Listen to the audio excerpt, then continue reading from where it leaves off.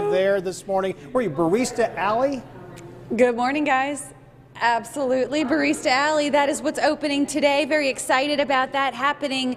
Brand new business here. A lot of it happening in town, right here downtown. We've been showing you that a little bit this morning, but now, importantly, we have a nonprofit, a fundraiser coming up with so many other events going on with that. So we've got Allison Rout here with Greer CPW, but today with Greer Relay for Life, benefiting the Cancer Society. So that happens right there in City Park, which in 2008 underwent a huge multi-million-dollar renovation. Now, I mean, looks amazing. Really kind of a complex over there. We can show you some video of that right now, but talk to us about what we need to know.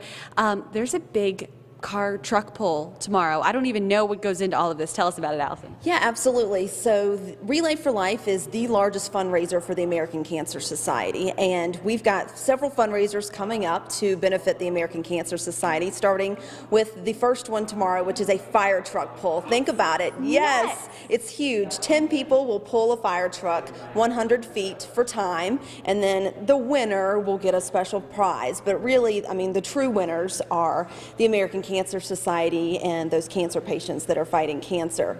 But then you talked about Greer City Park. We've got Relay for Life coming up May 19th at Greer City Park.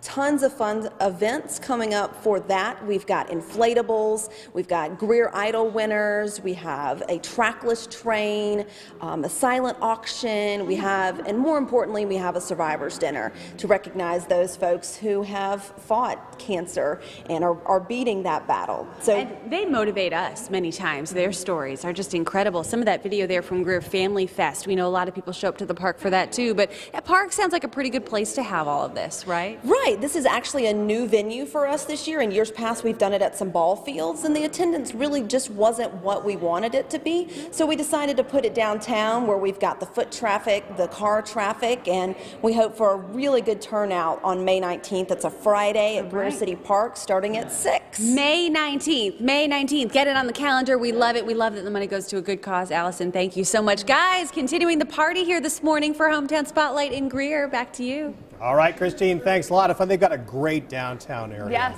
beautiful. Yeah. Beautiful. Barista Alley adding to that. Thanks, Christine. It's right at 6:22. Let's check your